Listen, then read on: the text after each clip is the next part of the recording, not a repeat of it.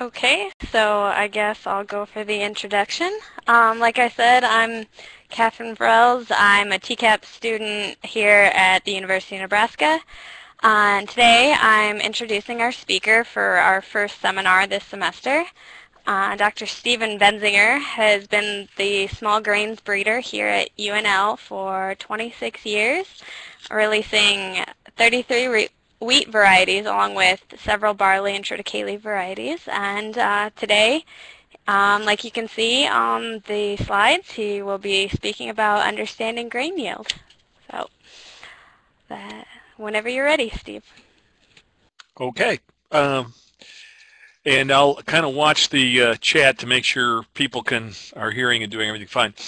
As Catherine mentioned, the title of my talk is Understanding Grain Yield. It's a journey, not a destination. And basically, this is a body of research we've been doing since actually the 1980s. So you can see there's quite a number of co-authors that have been involved with the project over time. Okay, let me see now how I page down on this. Oh, wait a second, I have to remember over here.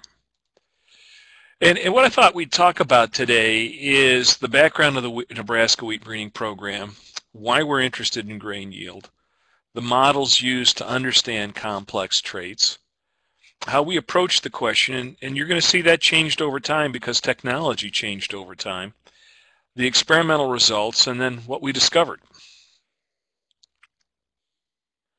Now, the team here is quite large, and this is pretty much the current team.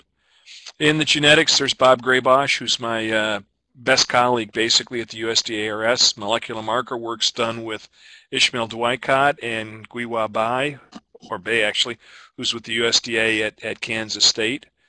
And then Kulvinder Gill worked with us for a long time, now Deepak Santra. We have a strong plant pathology group. We do variety testing. We have one of the best transformation groups in the country that works on wheat, Tom Clemente. Very good entomology here is also, and then with the USDA down in Kansas again. We do a lot of cropping system research. We've got very good end-use quality efforts. We have our own milling and baking lab here. And then one of the strengths of the University of Nebraska happens to be its biometry and statistics department. And a lot of that's now moving into genomic selection, which is another time perhaps we'll discuss. We also do modeling and physiology, and that's actually unfortunately getting weaker. Al's retired, but we still work with Greg McMaster. We do breed more than wheat. We breed triticale, and we also breed winter barley. Our funding sources are mainly the Nebraska Wheat Board, our research and development feeds. We get money from various federal grants and from the U.S. Wheat and Barley Scab Initiative. And then we've got a collaboration with Bayer Crop Science, which is endowed a chair. So there's some additional monies that are coming from a various number of sources. Now, if you wanted to think about what breeding does, I always like to give an impact slide. And this is the University of Nebraska USDA program for 2010. That year we produced in Nebraska about 3.8, 3.9 billion pounds of wheat, and its value would be worth just a little bit over $500 million. Now, if you go back and you look at how much of that was due to genetics, so we went back to look at Scout 66 and compared our new cultivars versus our older cultivars, we can say that of that, about 20% was due to genetics. So that meant that of that roughly $500 million in value, we could attribute due to genetics and breeding about $100 million. Now, as a breeder, I can't take credit for all of that because not all my varieties are grown in Nebraska. So if you look that we had about a 66% market share, and that's roughly where we've been for probably the last 10 years, somewhere between 60 and 70%. Of that roughly $7 million, about $71 million was due to our breeding program. Now, I like making growers money. This is all based on, sales at the farm gate. Doesn't count what adds to the value of trucking and transportation, the milling and the baking and that type of thing. But if you want to know what got me into agriculture, quite frankly, I love breeding, but that wasn't what motivated me. What motivated me was if you take that same roughly 3.8, 3.9 billion pounds of wheat, that feeds about 20 million people their annual consumption of wheat using the U.S. diet. So the increase due to genetics is about 4 million, and the increase is due to what the Nebraska wheat breeding program has done, is we feed about 2.7 million people more today than if we weren't here doing our jobs. So that's what has me interested in breeding. That's what has me interested in working in wheat. And that's why I like working in a crop like wheat as opposed to, say, a Arabidopsis or a crop like tobacco. Now, why are we interested in grain yield? First of all, grain yield is an important trait. It's a complex trait. It involves genes, epistasis, pleiotropism, and it's affected by the environment.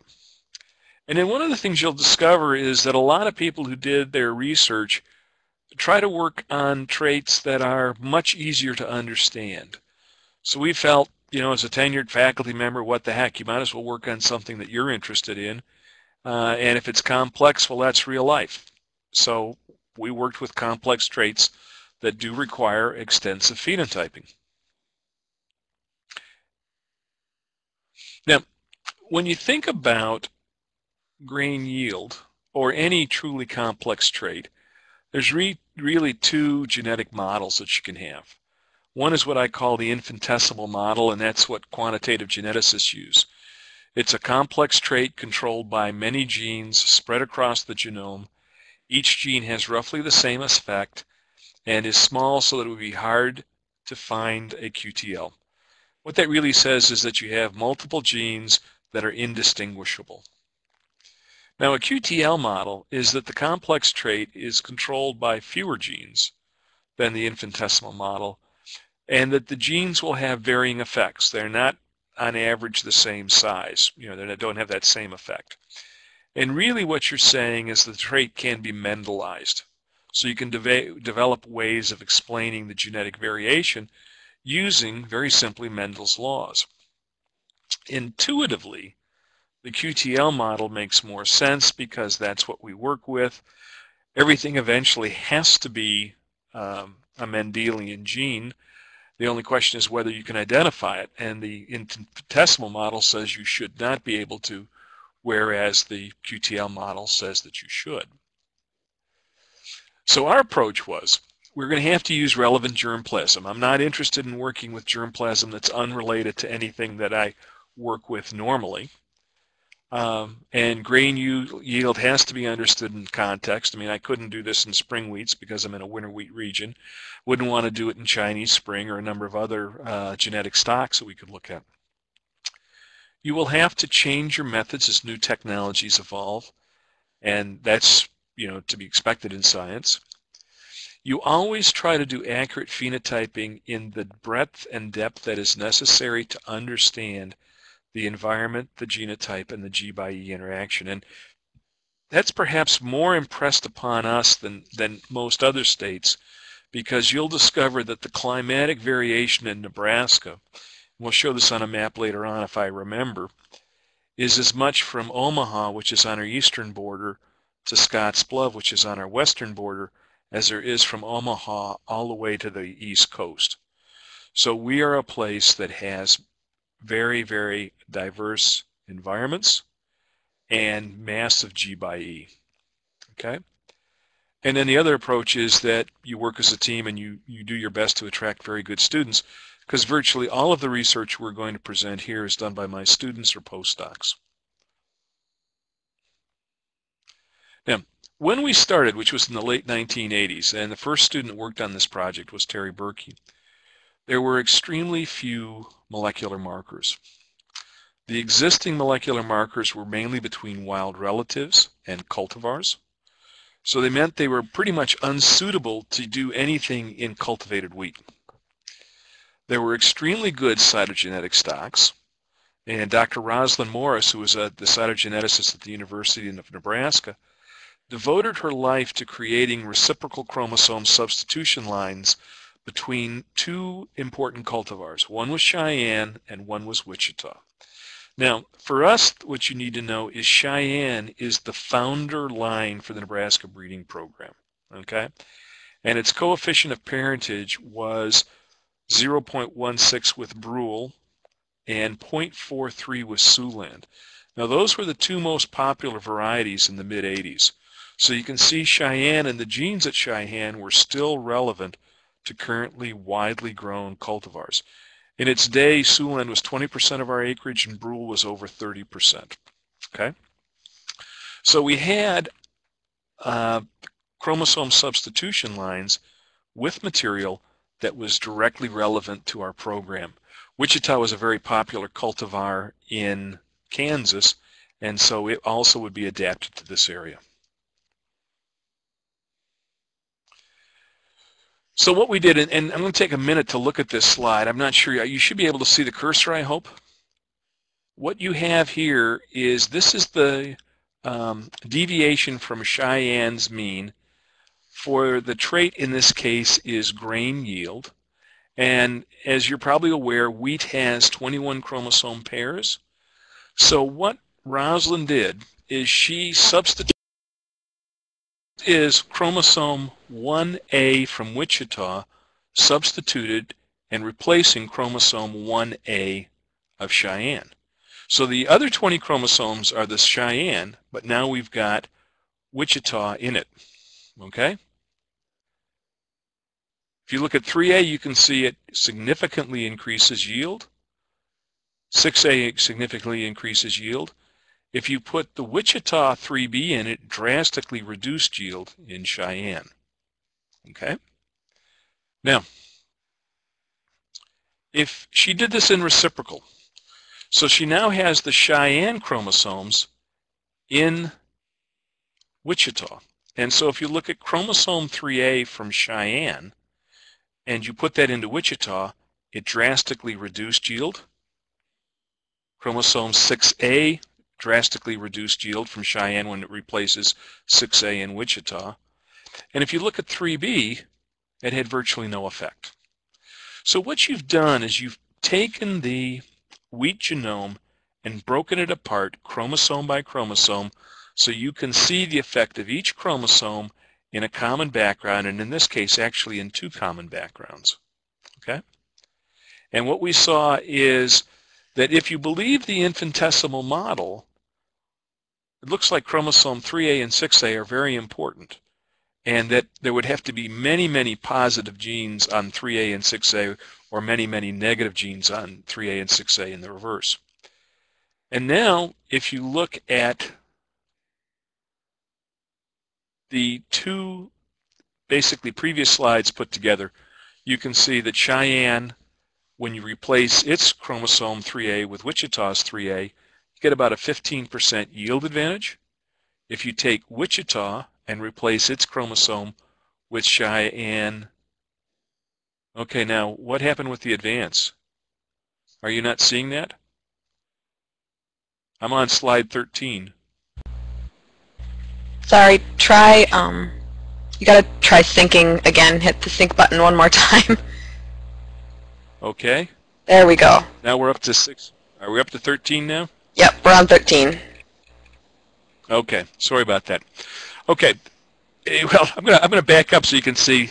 This is the Cheyenne chromosomes put into Wichita, so you can see how they differed. And here's the summary slide, which hopefully everybody's still seeing, where you can see if you take Wichita 3A and put it in Cheyenne, you get a 15% yield increase. Take Cheyenne 3A, put it in Wichita, which is the red line on the bottom, you get about a 15 to 17% yield decrease. If you look at 6A, again, Wichita 6A in Cheyenne, significant yield increase. Wichita, if you put Cheyenne 6A in, significant yield decrease.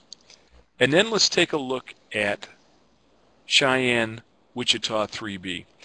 What happened here is that Cheyenne's chromosome 3B had its major winter survival genes. Okay? whereas the Wichita chromosome 3B, well, Wichita had different winter survival genes in it, so that in fact what you're seeing here is that when you put Wichita in, it took away the Cheyenne winter survival genes, but when you put Wichita 3B, or when you put Cheyenne into Wichita, it didn't change winter survival because Wichita's winter survival was from other places. Does that make sense? I don't see anybody typing, so hopefully it made sense. Okay? So anyway, this is what you'd call a uniparental thing. Basically, when you substitute Wichita in for Cheyenne, you took away Cheyenne's winter hardiness. But we're really much more interested in the 3A, and that's the one we're going to spend the rest of our time discussing. Going to the next slide, hopefully we've switched. Okay? Yep. What we have here is where you can see the Wichita chromosome in Cheyenne. You can see which ones had a positive effect. That's on this side, which ones had a negative effect. So in Wichita chromosome 3A and 6A, positive effect on yield. How do we explain that? Much higher 1,000 kernel weights. Test weight usually is not really related to yield, but it did have an effect on yield. It also made the plants shorter and made the plants earlier. Now in the Midwest and in a dryland environment, earliness is huge when it comes to yield. So the question is that really a yield QTL, or is that a earliness QTL that has an epistatic effect, or a pleiotropic, I should say, pleiotropic effect on grain yield? We actually think it's a yield per se trait. Why? Because if you look at the grain yield in Wichita, 3A, 6A from Cheyenne drastically reduced grain yield. How did it do it?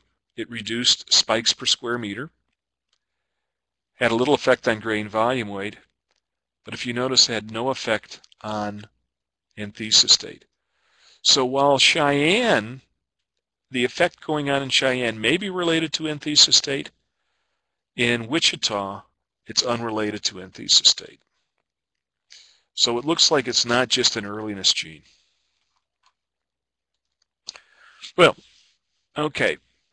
So how do we explain the effect? Cheyenne, Wichita 3A, earlier, shorter, heavier seed, giving you the higher grain yield.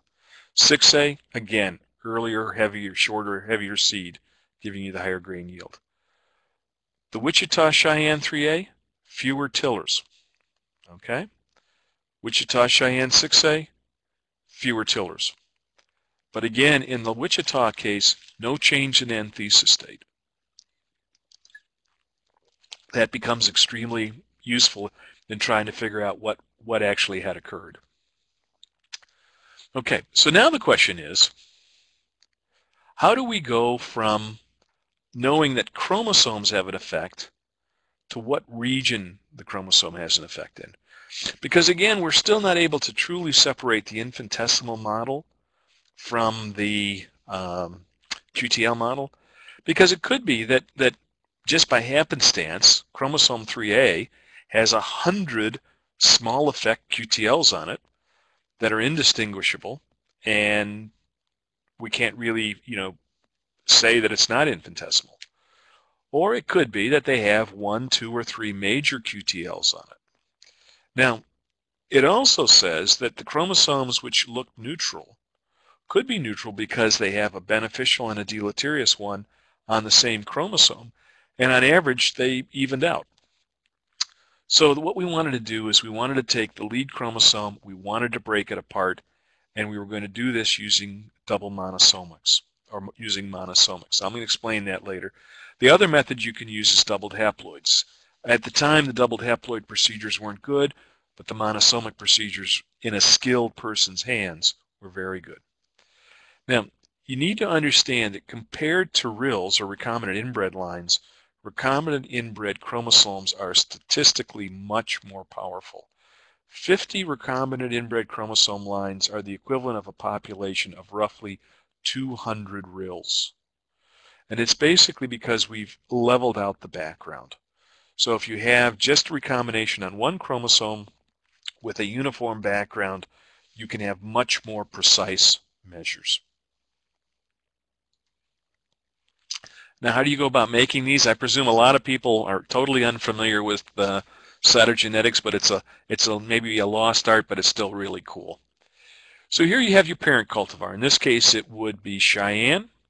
Here is Cheyenne, where we've substituted in chromosome 3A from Wichita. We make a cross. This is the F1. Crossing over will occur in the 3A. Now, does crossing over occur in the other 20 chromosomes? Absolutely. It's just that nobody cares because the crossover product is the same as the parental line. Okay? So effectively, the only recombination we have is in the chromosome 3A. Now, we take that and we cross it to the female.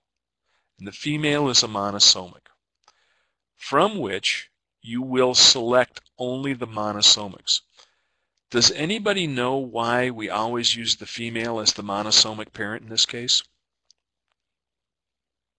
I want to see people. Okay, I can see Keith is typing. So Keith, why is that? Okay, transmission is much higher. In wheat, it's massively higher. Okay, basically you can use, if you had the monosomic as the male, you would almost only get euploid or 21 chromosome gametes. In the female, you will actually get, and it depends on the chromosome, but you can actually get more monosomics or more 20 chromosome gametes than 21 chromosome gametes. Cytologically, you go in and you select the monosomics. You can either have non-recombinant parents, which is about, is reasonable. I mean, that just means no crossover occurred. Or you can have crossovers that occurred, which upon selfing, you will get disomic recombinant progeny. And again, you'll also get monosomic ones, but you will do the chromosome counts and select this. Now, what this has done effectively is what a doubled haploid would do. Because there's no recombination in the monosomic, I mean, there's nothing it can cross over with, when you self it, you fix that recombination in one generation. So what we did is by using this, we immortalized the lines so we can now test them. Doubled haploid, same system. In this case, you take the parental cultivar, cross it by the substitution line. You have effective recombination only in 3A, from which you get non-recombinant gametes, or parent lines types, and you will get the disomic progeny, which upon doubling will become basically recombinant inbred chromosome lines that are homozygous and true breeding. Now, on this just shows you when we put the markers on the types of thing we found. We did find non-recombinants. We did find double recombinants. So those are a little rare, and often when you see that, it makes you wonder, you go back and check your data very carefully to make sure that is truly a double recombinant, not a misscoring. But most often you get single recombinants, and what you'll see is segments of the chromosome where you have a crossover, you have the other parental type, then you have another crossover, etc. Okay? Now, from that, we then evaluated that in 6 different environments, using, in this case, about 100 RILs. So that would be more effective, or 100 RICLs, which would be equally effective as probably close to 400 RIL lines. So you can see the benefit of doing that. And when you look at this, there's a couple of things that are critical. This dark blue line is the overall analysis. So that's the mean of 6 environments and gives us the greatest precision. You can see there is one more peak which is barely significant, which would say, okay, we've maybe got 2 segments on this chromosome that are of interest. Now, the individual lines basically are individual environments, so that what you can see is here's one environment, here's 2 environments, here's a 3rd environment, now here's the 4th environment. Now the reason why I want to bring this up is you can see that we had enough power, and this is often critical in QTL mapping is enough phenotypic power to find things. Because again, remember, we're looking at a 15% difference. We're looking at it for yield, and the standard CV for yield is at least 8 to 15% in most trials. And the CVs would tend to be higher on these lines because the yield level's low. These are not our highest yielding lines. These are lines. Cheyenne was actually released in 1930, about 33, I think. Wichita in 1954. So it's amazing in a way that we had the precision to find these things within individual environments. Now, the second thing is I wanted to show you is if you look at this, clearly that's a QTL in the brown.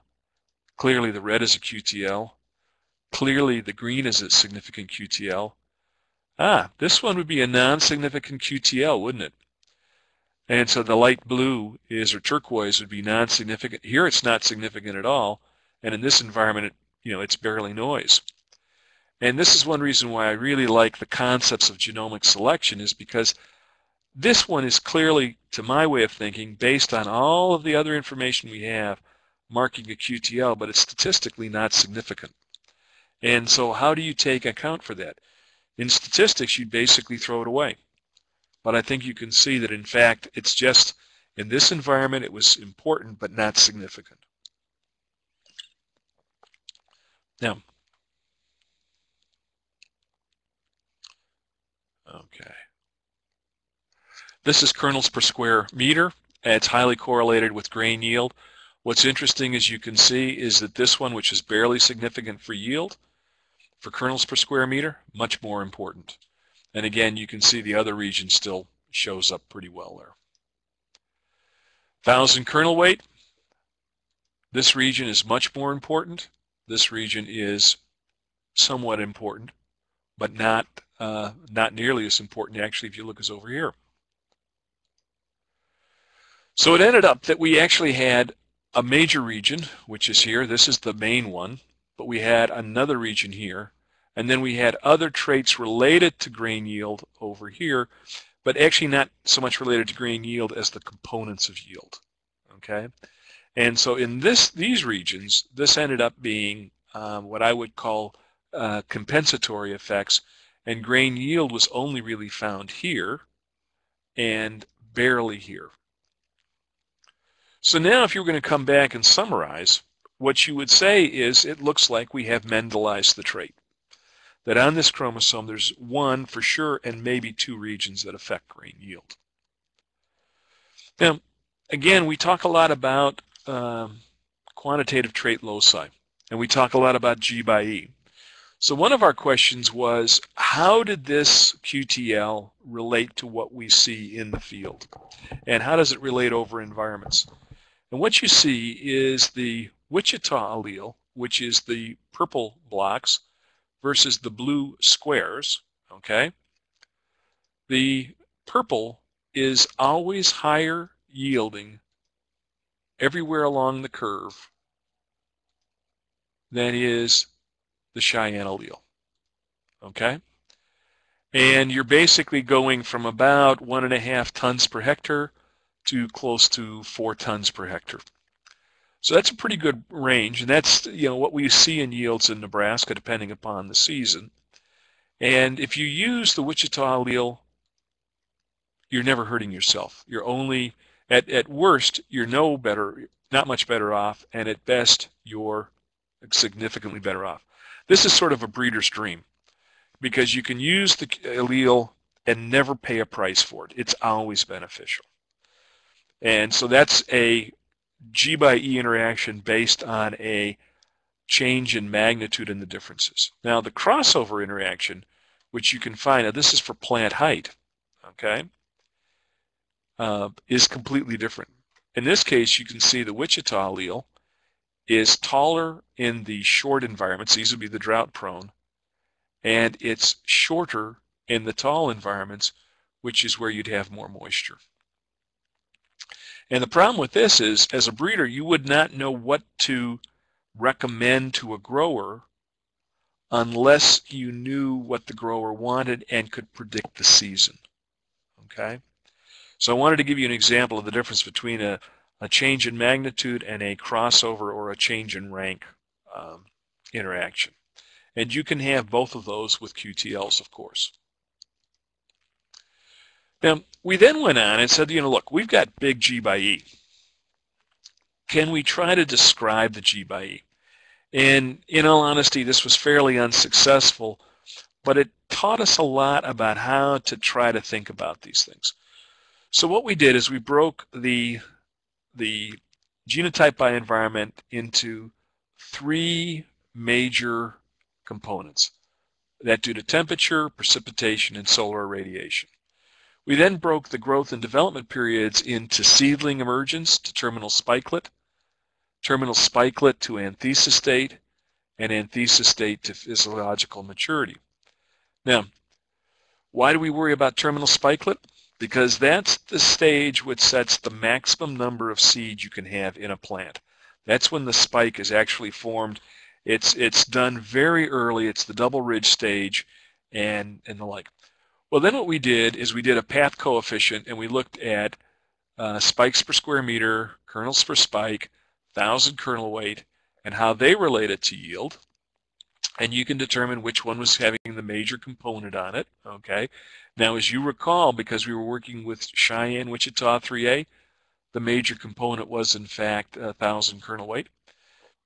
And then you could look at the markers that were related to grain yield and see, when did temperature have an effect?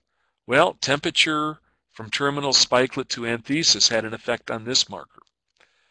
Precipitation in that second phase had an effect on that trait. The earlier temperatures had an effect on spikes per square meter. Okay? Then you could be looking at what happened in the later periods, or other periods, you might say. What you'll notice is that actually nothing in anthesis to physiological maturity showed up in any of these paths trying to explain the G by E. Now, the difficulty with this is that you explain very little G by E with any of these paths. And so G by E is probably still the most toughest thing to work any kind of models for. And then the other part is this is really crude. If you look at precipitation from anthesis to physiological maturity, it doesn't separate whether you had rain on the day after the plant anthesed and none till the finish, or if you had rain at the finish and not before. So there's going to have to be a more integrative way of doing that. Transpiration on a day-to-day basis would probably be a good example, but that's what you're going to have to look at. But at least, it's a crude attempt, and it gave us some insights, and we learned a little bit about how we would do it in the future. Now, the other thing we wanted to do is we wanted to look at the type of gene action. We created hybrids so we could look at F1s, because that's the only way you're going to be able to see if heterosis occurred. So we actually made, scale hybrids, enough seed. This is all done with AgriPro Syngenta, and need to thank people like Rowley Sears and Rob Bruns and the guys. And they made these hybrids for us. So they made Cheyenne Wichita 3A by Cheyenne, Cheyenne Wichita 6A by Cheyenne, and then the Wichita similar hybrids, and then the Cheyenne by Wichita hybrid. And what we discovered is, first of all, we lacked power, because even though they made a lot of seed, we didn't make enough seed that we could really do multiple trials. And we didn't have a lot of entries, you might say. But what we found is that none of the hybrids were significantly different from the mid-parental value, which would say additive gene action. And many of them were similarly not significantly different from the high parent, which said that there was no way we could see if there was really dominance. But everything kind of looked like it was somewhere between the mid-parental value and possibly, but generally not as high as the high parent. So if there was dominance, it was small, dominant genetic action, gene action, but looked like mainly additive, which is what wheat's historically, what we find in wheat. Now, the next question came up is, you've got all this variation, okay? Have we used it? I mean, you'd kind of like to believe if you released a line in 1930 and you've got a line released in 1950 and you're now in 2000, that 50 years later we have incorporated that good QTL from Wichita. So what we did is we developed we looked at the Cheyenne allele, we looked at the Wichita allele, and then we discovered there were new alleles, and we looked at a whole series of lines adapted to Nebraska. Now, what we found was the Cheyenne allele is still present in some of our modern wheats, and that had us puzzled. The Wichita allele was present, and that made us feel good because it meant our selection protocol allowed us to select for the Wichita allele. The new allele was not surprising only because you expect with the amount of germplasm we churn over that you should have new alleles constantly coming into your program.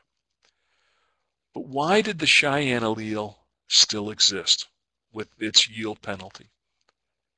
So we looked at those lines carefully, and the lines which tended to have the Wichita allele were our irrigated, high-yielding lines in eastern Nebraska.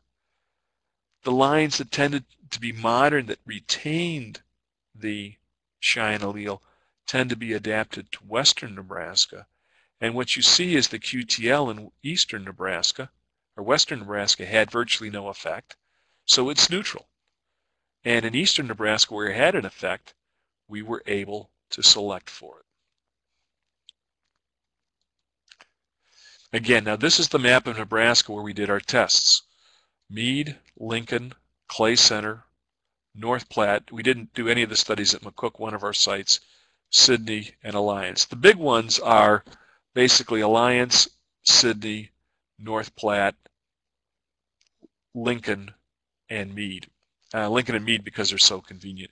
This is an annual water balance map, so you can see how you go from adequate moisture to a high plains virtual desert, you might say.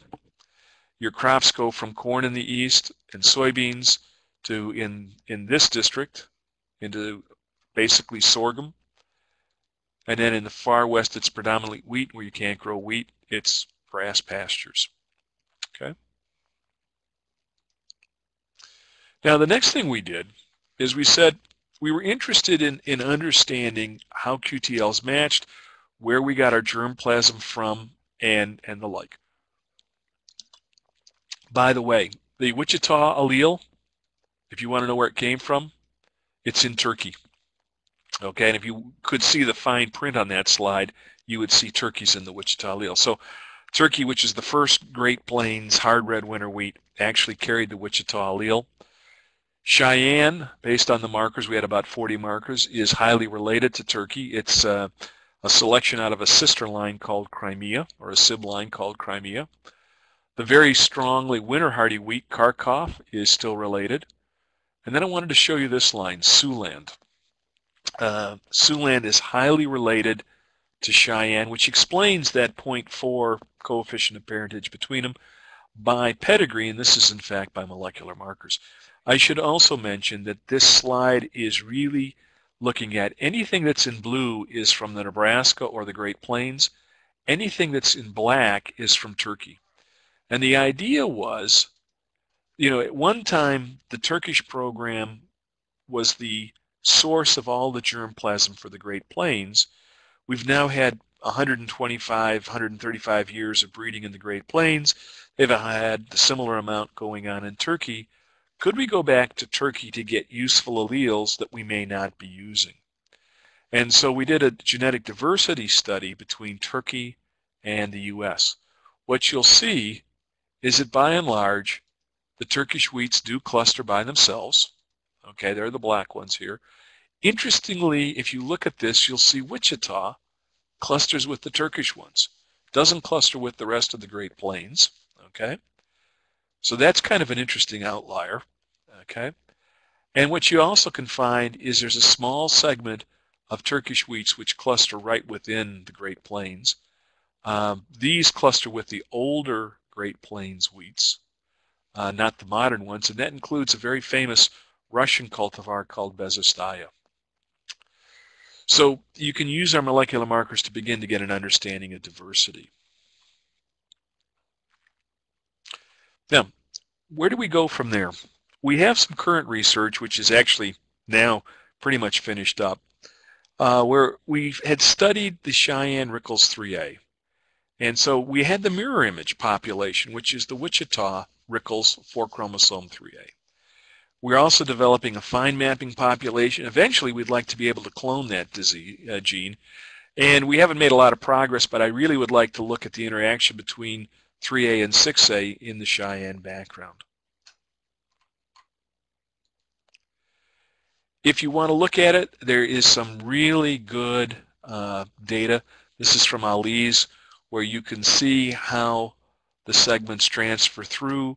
You can see where the grain yield segments are, and this is Ali's paper, 2011, where we've added more markers.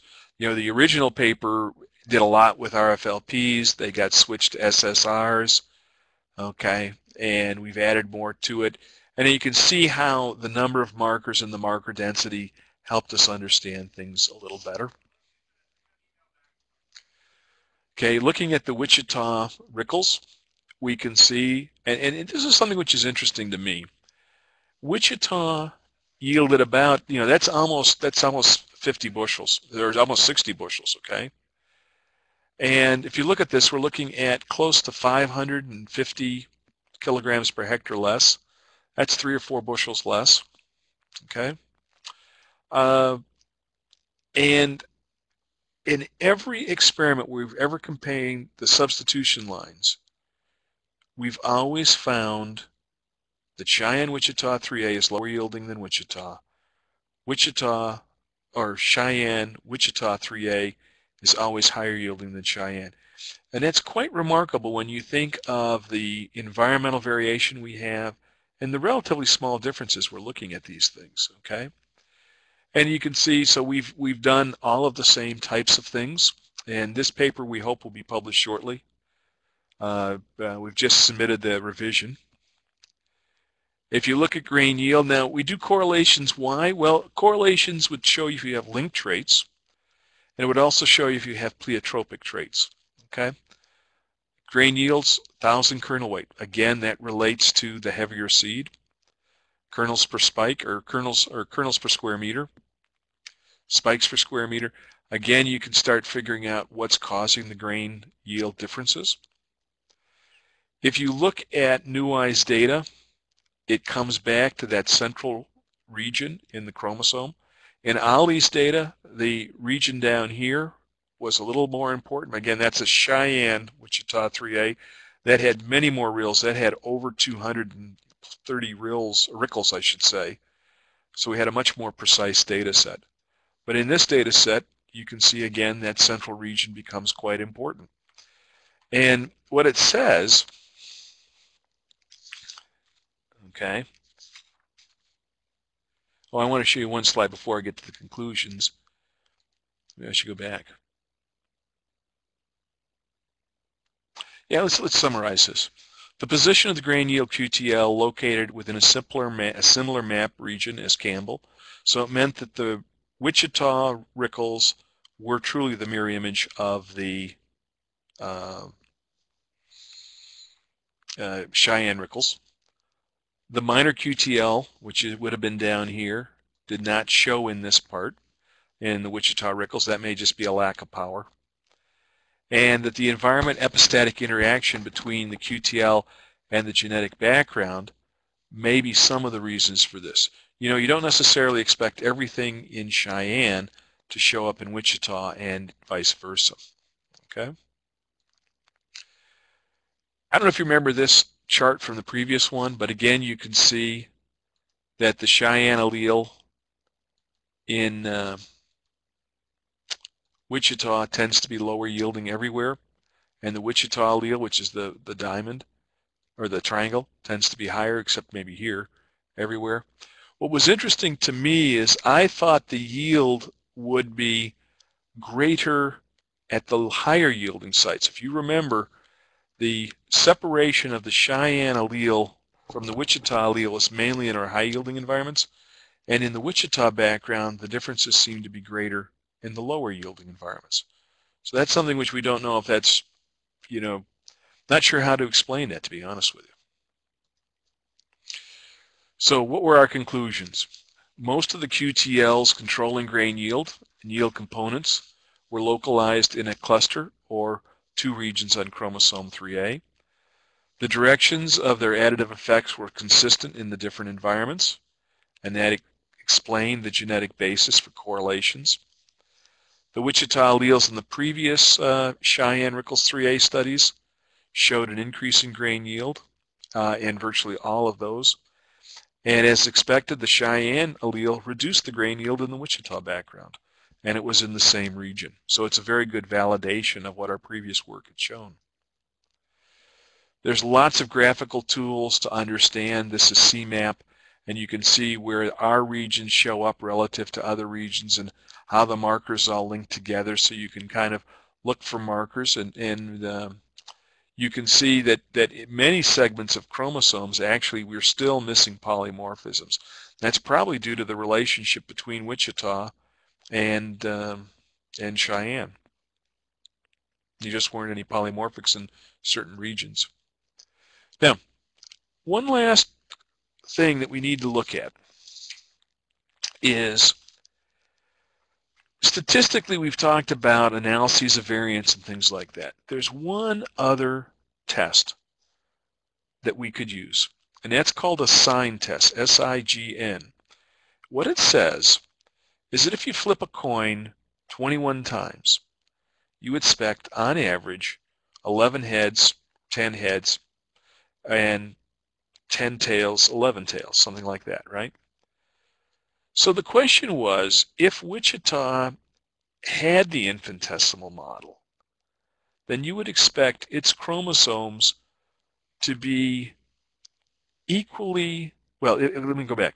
If you expected Wichita to have many, many neutral chromosomes, you would expect its substitution lines to have roughly as many above the line of Cheyenne as below it.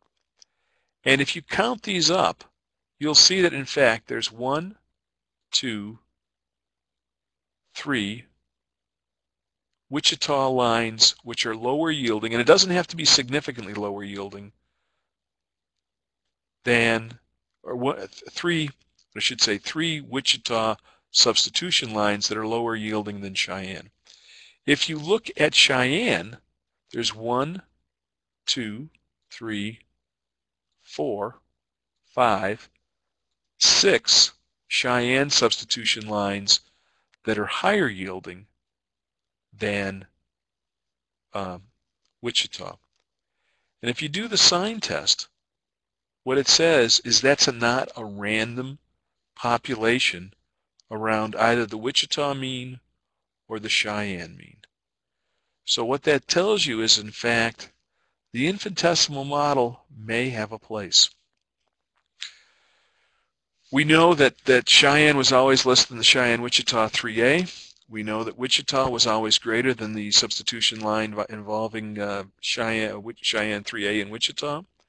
And that still is surprising to us. I mean, we've done that comparison probably in over 50 environments over the years, and we still have that. We still can find it.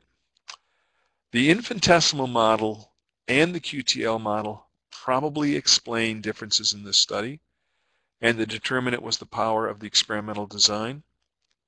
And frankly, there's still lots of work to be done.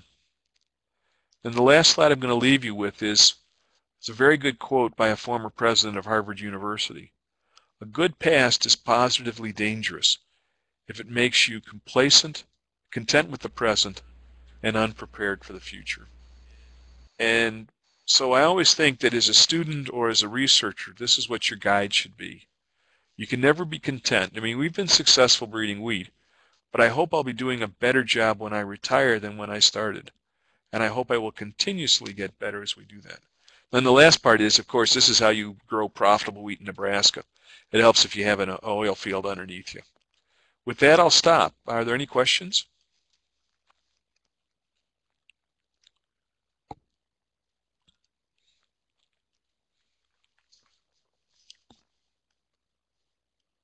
I sure don't see anybody typing. Maybe that'll be handled in discussion later on. Is that right, Deanna?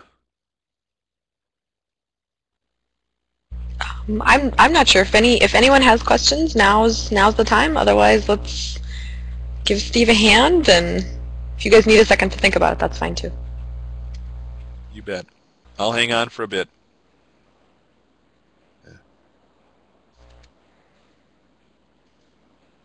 Looks like a whole bunch of people are typing now.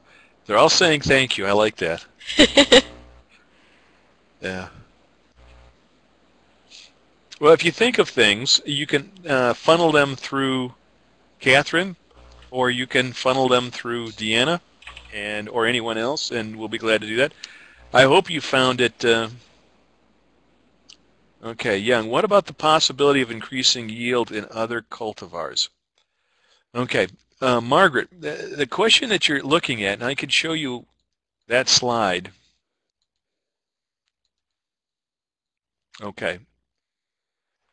This is the slide that gets right at that point, because first of all, here's the Wichita allele, and I meant to show you that, let's see, where's Turkey? I hope I got it here. Yeah, it's right here. So you can see the Wichita allele probably came from Turkey. Now, would it raise in yield in other cultivars? Well, probably, you know, well, let me come back here. Let's see. We should look for here. I want to see if we have Redland or Brule. Okay. Brule actually had the Cheyenne allele in it. That was a very popular cultivar in the West. The cultivar that replaced Brule is Arapaho. And so it actually is 50% Brule in its pedigree, but it did pick up the Wichita allele. From that, Culver, which is a Arapaho derivative, did very well. Harry is a very high yielding line.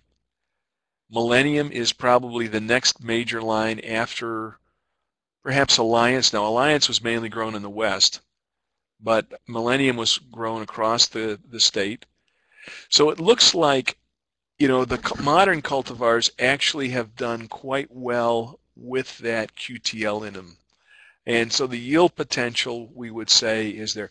Now, has it worked in other programs? Well, the highest yielding line, I don't know if it still is, that Raleigh Sears ever had at Kansas State University, he said, was Ireland.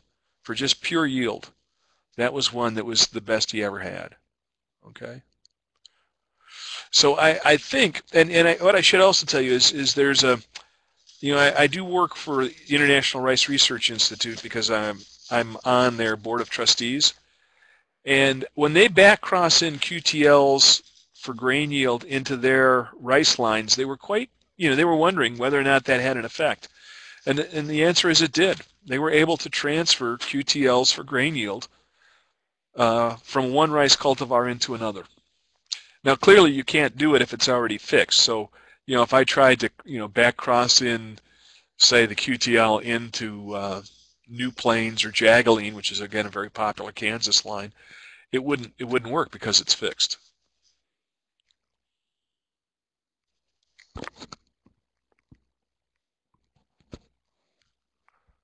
Did that answer your question, Mary or Margaret?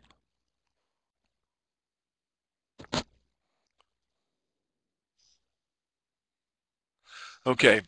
How does the new allele compare to the old allele, the Wichita allele? You know, we really don't know. That's an interesting thing.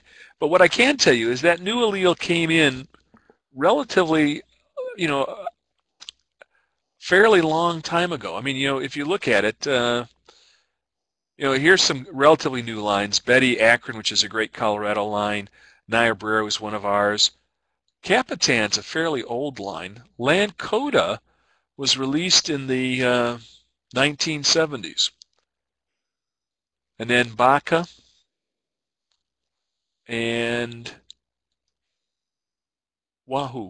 I mean, those are all modern. Warrior, by the way, is probably, I think Warrior was the first line released of any significance by John Schmidt. He came to Nebraska in 1954. So there must have been, you know, again, we're constantly churning germplasm. It's not unexpected that you would have different alleles that could make a difference, okay? And whatever this new allele was actually probably in our program. Warrior would be a pretty good indication that it had been in the program for quite a while. So Sue, did that answer your question? Okay. Well, we've probably taken everybody's time up. I'm thinking we were shooting for 50 minutes. Does that make sense?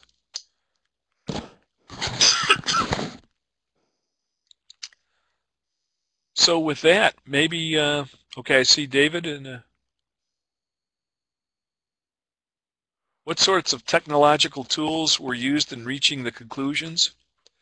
Basically we did a lot of the mapping, and that's mainly now based on SSRs. In the future, we're going to go to genotype by sequencing, it looks like. We also may use SNPs. I mean, both of those will work. The other technology would be the very good phenotyping. That's our planters and our combines and our height measurements and those types of things. We've gone to alpha lattices so that we have pretty good statistical power. That's been a big advantage, especially when you're working with trials. The trial by Ali, as I recall, had 240 entries, and you can imagine the spatial variation would be pretty rigorous on that.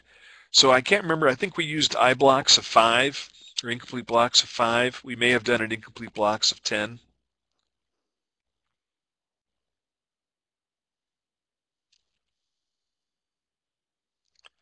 So David, did that help?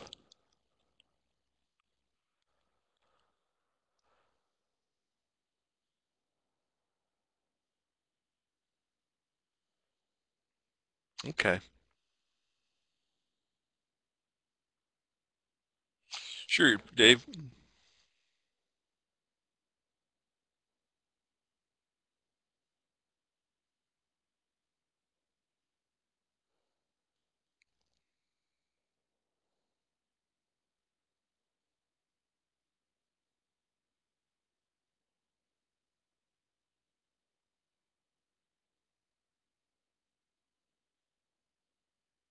Okay. I think David was typing. I'm not sure. Okay, here it comes. Oh, David, that's a tough question. Okay. Have you had any experience with phenotyping using canopy or spectral reflectance or canopy temperature depression? We have not done the canopy temperature depression, and I'm going to defer to Catherine to talk to you about canopy spectral reflectance. That's part of her PhD thesis. What I would say is that we're very fortunate, David, in that we have a group here called CALMIT, C-A-L-M-I-T, which is the Center for Agricultural Land Management Information Technology. And what we discovered was that they had set up a very good system for canopy spectral reflectance. So what we've done is they're lending us their machines. So we're going to use is it an Optiplex? I can't remember what the the Ocean View or whatever the company that makes that, but they use a different one. So we're actually in the process of trading our Jazz in to get 2 of their other sensors.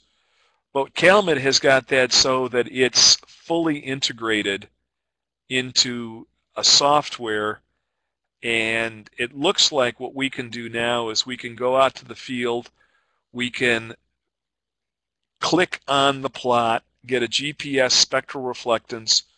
I'm not sure if their equipment has in it the canopy temperature sensor, but it may, and have it go from the machine to a laptop that'll be sitting in the field, and then from there we're going to upload it via satellite to have our data immediately stored. So it looks like a lot of the bugs that everybody else has been playing around with, we think we've got part of that. Okay. Now, the other thing that we really want to do, and I got to figure out, I don't know what the price is going to be, but it'll be pricey, is there's the same group, CalMet, has a plane which has a lot of sensors in it, and they believe that they could fly over our plots, which would be about 1,320 of them, as I recall, and probably take the data for the GPS, where it is, canopy spectral reflectance, and the full spectrum, and they probably could do that in 2 or 3 minutes. If that in fact works, then that is the high throughput phenotyping we would like, and that's probably where we would be coming from. That sounds like a topic for another seminar, Stephen. Arena has one last quick question, and then I think we'll thank you for giving us so much of your time. She asks, how do you, the future contribution of GS in plant breeding? Okay, we're just beginning to work with that, Arena. Where I think it's going to, I mean, first of all, my hope is that that'll be the way I'll retire breeding. Okay, I think it's the way intuitively it makes sense. That's the way it should be. Okay, now, where I really see it having a potential is we do a lot with our phenotyping, okay? But there's two critical junctures in my breeding program where I don't like the phenotyping, okay? And that's when I go to my preliminary observation trial, okay? So I go from about 45,000 head rows to about 2,000 plots. And what happens is that I'm seeing that only in, how do I want to put this? I'm seeing that only in one location. Now, the location I'm looking at it is in eastern Nebraska, and 2/3 of my wheat's grown in central and western Nebraska. So there's a real problem on how well I can phenotype there. That's one problem. And then the second thing is the field variation is large. The other is the next generation, which is the sort of the preliminary trial, but it's grown at 8 environments now this year in an augmented design. And where I think genotypic selection or genomic selection is really going to help me is there's the concept of replicating alleles, replicating over alleles as opposed to replicating plots. After that, I go to 3 replicated alpha lattice designs. I'm very confident in that yield trial information, but I'm not nearly as confident that I can select in the preliminary observation trial or in the preliminary yield trial. And I do think genomic selection, where I'm now replicating over alleles to get a better estimate of allele value, where I didn't have those estimates of replicated plots, I think that could be very valuable. It fills a hole that my program doesn't fill now, and I think that's where the maximum utility will be. With that, I'll wish everybody well and thank them for your time. Stephen, thank you so much. This is a great start to our TCAP seminar series, and we look forward to having another one in the near future. Thanks so much. Good luck now, students.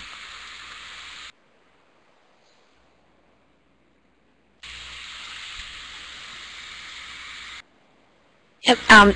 Looks like Dina chatted that you can feel free to join the Plant Breeding Training Network to get announcements on when the next seminars will be hosted, and you could also post any questions you have about this talk on the discussion board in the Plant Breeding Training Network, and we'll make sure that those get to Steve.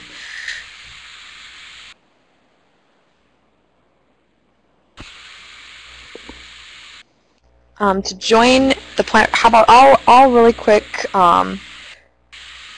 show you where the site is, and if you have an account in the Plant and Soil Sciences e-library, then joining is just going to the page and clicking join, and I can show you how to create an account.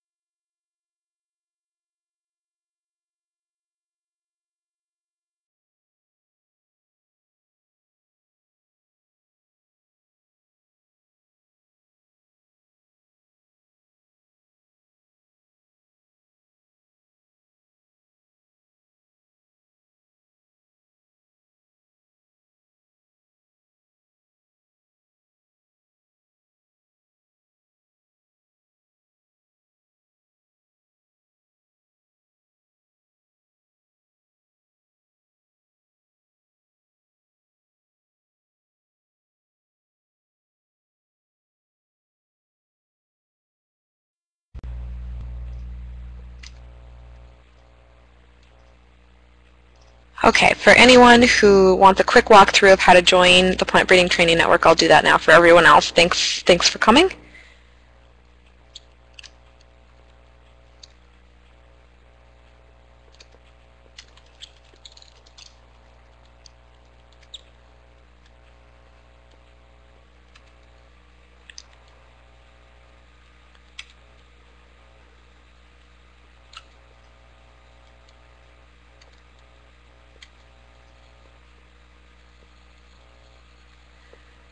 Okay, so you should hopefully be able to see my screen. This is the Plant and Soil Sciences eLibrary homepage. And to create an account, you'll go to this login page up at the top or click on the home icon. It'll bring you here. And you can register for an account by clicking here. And it'll ask you to put in some basic information, name, institution, email address, and submit. And a password will be sent to the email address that you enter, and you'll be able to change that password once you log in. And when you are logged in, you can go to passel.unl.edu/communities/PBTN, Plant Breeding Training Network. And if you are not yet a member, you'll see an icon here that says Join Now. If you are already a member, it will say Unregister.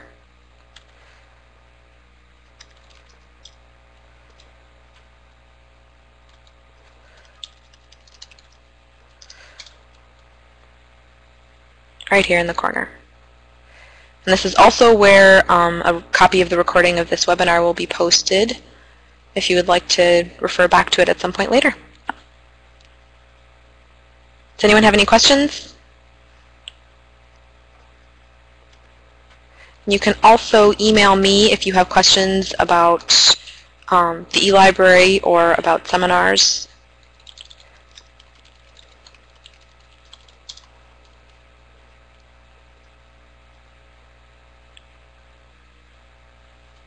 Okay, thanks everyone for coming.